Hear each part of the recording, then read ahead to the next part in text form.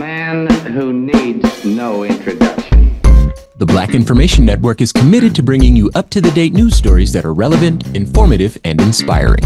And while news stories are always being updated and others are breaking, we understand that you need to be in the know all week long. Welcome to your Midweek Memo on the Black Information Network Daily Podcast with me, your host, Ramses Ja. You know, it is a strange and ever-changing world in which we live. And I think that today's stories reflect one or both of those truths. This first one certainly does. So this comes from the Black Information Network. Meta, the parent company of Facebook, Instagram, and Threads, has recently started limiting political and social content on these massive platforms. The company defines political content as likely to mention governments, elections, or social topics that affect a group of people and or society at large, per Mashable. Suggested posts will be automatically limited for Explore, Reels, feed recommendations, and suggested users, but it won't affect accounts users already follow, the brand stated. That also means that users will have to adjust their settings if they wish to see that content pop up on their feeds again. Indeed, posts from the Black Information Network fall under this category. So to provide you some tips on how you can keep seeing this content, what you'll do is you'll click on your profile in the bottom right corner and click on your settings, the 3-bar symbol in the top right corner, scroll down to tap content preferences, and then tap political content and select don't limit political content from people you don't follow. Experts suspect it's part of Meta's strategy of moving away from news-related and political content while tackling rampant misinformation. Past elections saw misinformation fueled by social media campaigns wreaking havoc on American democracy. The advent of AI-generated content has also complicated efforts to combat such problems. So, indeed, a new world and a strange world. And it's kind of like, you know, if you can't play nice, I'm taking my ball and going home.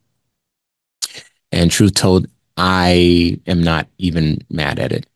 Of course, I make political content, but I long to live in a world where I can make content about things that I'm passionate about. You know, I'm passionate about music. That's my background. I wish I didn't have to make political content, but it feels necessary. So with Meta saying, listen, if you guys can't get your information right with this AI stuff, and, you know, we're the platform that is causing this divide in the country, so we're going to limit this type of content so as to delimit the ever deepening divide. I say, I mean, if it's executed the way that I think that it should be executed, I say, you know, that's fine by me. So, I'm obviously going to still keep fighting this fight. The Black Information Network is still going to keep fighting this fight. And if you wish to walk with us on this path, again, there are instructions here where you can make sure that our content still makes its way to you.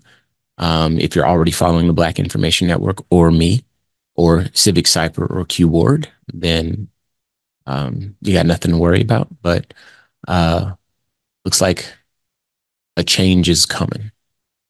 Moving on, obviously, the big story in the news is Diddy's 2 houses getting raided, you know, people trying to track his jet, him pacing back and forth at the airport in Miami, and, you know, all of the rumors surrounding that situation.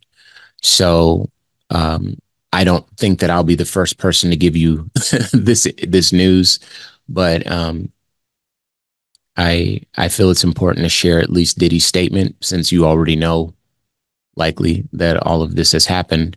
So in case you missed it, Diddy released a statement through his lawyer saying, quote, yesterday there was a gross overuse of military level force as search warrants were executed at Mr. Combs's residences. There is no excuse for the excessive show of force and hostility exhibited by authorities or the way his children and employees were treated. Mr. Combs was never detained, but spoke to and cooperated with authorities. Despite media speculation, neither Mr. Combs nor any of his family members have been arrested, nor has their ability to travel been restricted in any way.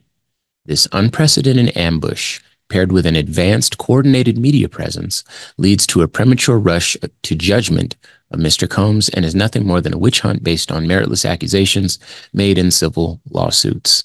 There has been no finding of criminal or civil liability with any of these allegations. Mr. Combs is innocent and will continue to fight every single day to clear his name, unquote. So there's a lot here, the media presence and all that stuff. That's just how the media works, as we all know. And of course, his neighbors were, trying to go viral by saying Diddy had all kinds of stuff going on there, and then that, of course, ended up not being true. So everyone's having their field day, getting their moment. But one thing that I will say is that typically when the feds are involved, it's serious. Ironically, I learned from Biggie Smalls, a bad boy artist. In one of his songs, he says, "Only the feds I fear." And there's a good reason for that, because if the feds are coming for you, they are likely going to be successful. And so we're just going to have to see how it plays out. But at present, that is Diddy's statement. And, we'll see why they needed to have such an aggressive show of force. I don't imagine this happens based off of nothing, but, so far I have nothing else to report. This is your Midweek Memo on the Black Information Network Daily Podcast with me, your host, Ramses Ja. All right. The other big story in the news so far this week from CNN, 6 people are presumed dead after a major bridge collapsed overnight Tuesday, according to the Coast Guard. The Francis Scott Key Bridge came down around 11:30 a.m. Eastern Time after a cargo ship collided with it in Maryland. The Coast Guard said it has ended its active search and rescue operation for the missing construction workers who were on the bridge when it collapsed. More than 18 hours after the collapse of the Baltimore Bridge, Maryland Governor Wes Morris said it was a heartbreaking conclusion after the Coast Guard ended the search and rescue operation for the 6 people who were on the bridge when it collapsed. It's a, quote, really heartbreaking conclusion to a challenging day, unquote. Goes on to say, we put every single asset possible, air, land, and sea, to finding missing people. This he told reporters as of Tuesday evening. Goes on to say, while even though we're moving on now to a recovery mission, we're still fully committed to making sure that we're going to use every single asset now to bring a sense of closure to the families. This added by the governor. And I want to make an additional point here, because I pick up bits and pieces of news through various sources before deciding where I want to, deciding the vantage point from which I will share this content with you. And as you know, sometimes it's from the Black Information Network's website, and sometimes it's from other sources that I feel are a little bit more appropriate. As a result of that, I follow a lot of social media accounts that share bits and pieces of information that I think will either enhance certain stories. Of course, I follow reputable sources, and sources that may or may not be reputable. I do my best to verify the content before I share it with you. Well, one person that I follow, I'm a big fan of, is D.L. Hughley. And he had a post talking about the mayor of Baltimore, who also had to respond to this catastrophe.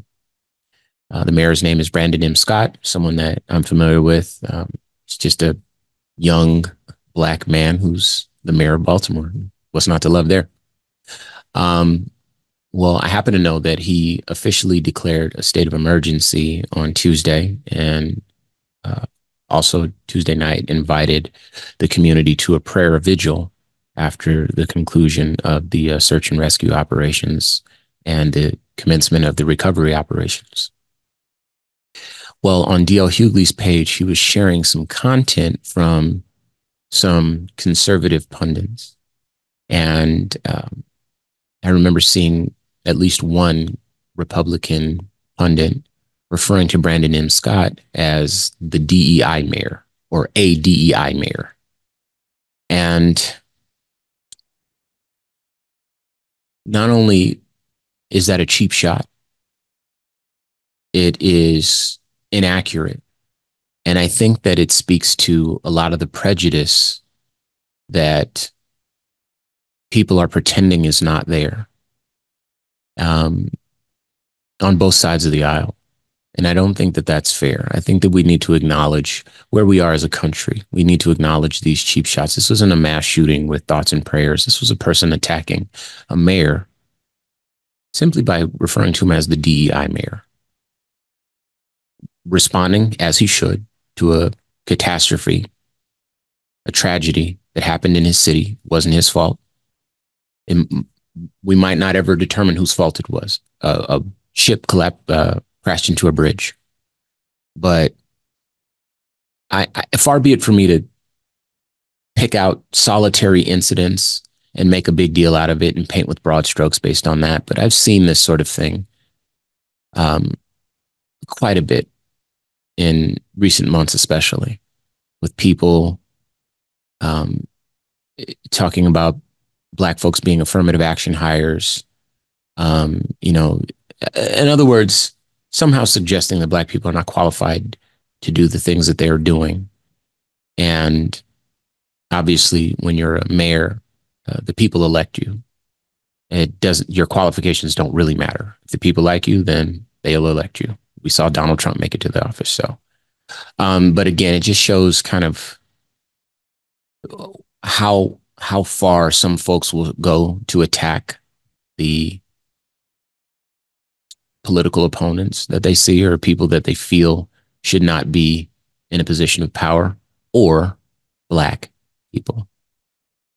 And again, this is not an isolated incident. It's just the incident that came up today that really stuck with me. And I feel like we're going to talk a little bit more about this because our next story comes from the Associated Press.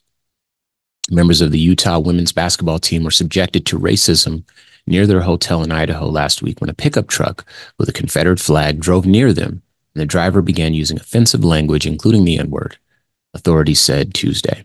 The team was left shaken and wound up moving to a different hotel the next day.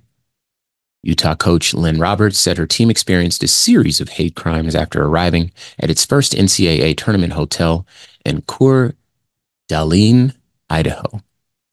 She revealed what happened after Utah lost to Gonzaga in the second round of the tournament Monday night, and authorities confirmed some of the details the following day.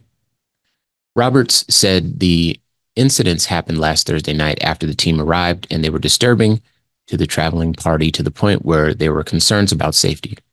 Utah and other teams played their games in Spokane, but the Utes were staying about 30 miles away in Coeur d'Alene before they were relocated to a different hotel Friday. Quote, "We had several instances of some kind of racial hate crimes toward our program, and it was incredibly upsetting for all of us," unquote. Roberts goes on to say, quote, "In our world, in athletics, and in a university setting, it's shocking. There's so much diversity on a college campus, so you're just not exposed to it very often, it being racism." Tony Stewart, an official with the Kootenai County Task Force on Human Relations, said at a news conference the Utes were walking from the hotel to a restaurant when the truck drove up and the driver began using racist language. After the team left the restaurant, the same driver returned, reinforced by others, and they revved their engines and again yelled at the players. Quote, "We all just were in shock, and we looked at each other like, did we just hear that?" Everyone was in shock. Our cheerleaders, our students that were in that area heard it clearly and were just frozen. This is from Utah's Deputy Athletic Director, Sharmel Green, who is Black. And this was told to KSL.com. Okay, so Idaho. Confederate flag up in Idaho. Now, I'm not sure if you can picture Idaho on the map. I certainly can because I've been there. But it's about as far from the South as you're going to get. And I've been to the South. So unless you're in Washington State, again, or Alaska or Hawaii, you're about as far away from the South as you're going to get. And, I've been to all these places. I've been to all 50 states.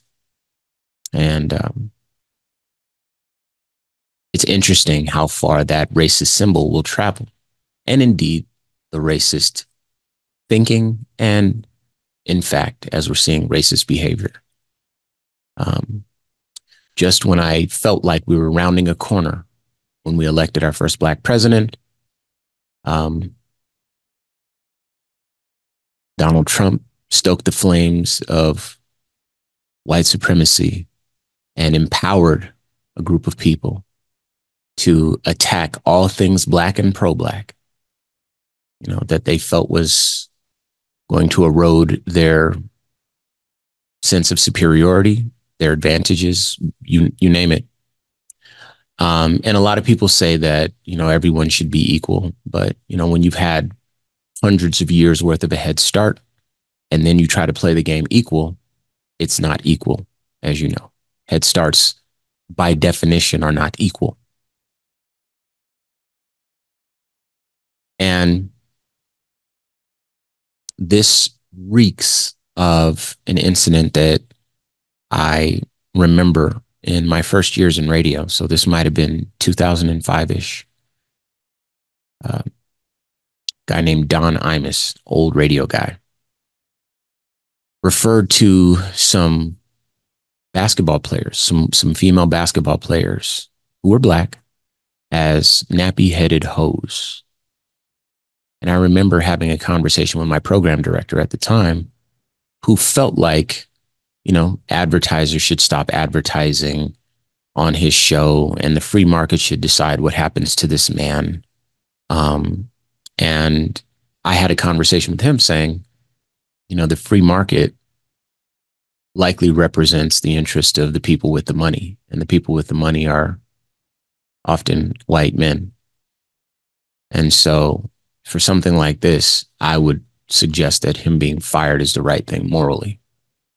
Throwing your hands up and saying that the free market should decide is, in my estimation, an act of cowardice. I wasn't saying this to my PD, of course, but I was saying that whoever was responsible for that decision, if they did not make it the way that I felt it should be made, then that would be an act of cowardice. And, here we are almost 20 years later. And rather than that getting snuffed out, that energy getting snuffed out during and after the Obama administration, I believe that it's been stoked on the heels of Donald Trump's election. And indeed, there's some excitement by his base to reelect him. And so a bus full of Black women pulling up to a hotel in Idaho, getting confronted by a Southern flag, I think that goes to show how far we have regressed and how much ground we need to make up. So between that story and, of course, as I mentioned, the quote unquote DEI mayor story, food for thought. Let's keep it in mind. And for those that can find a way to do so morally, I'm going to ask you as often as I can to vote where you can, for who you feel comfortable voting for. And let's put a stop to all this. All right. Don't forget, these and other stories can be found at bianews.com. And hit me up if you want to talk about anything else. All right. Peace. This has been a production of the Black Information Network. Today's show was produced by Chris Thompson. Have some thoughts you'd like to share? Use the red microphone talkback feature on the iHeartRadio app. While you're there, be sure to hit subscribe and download all of our episodes. I am your host, Ramses Ja, on all social media.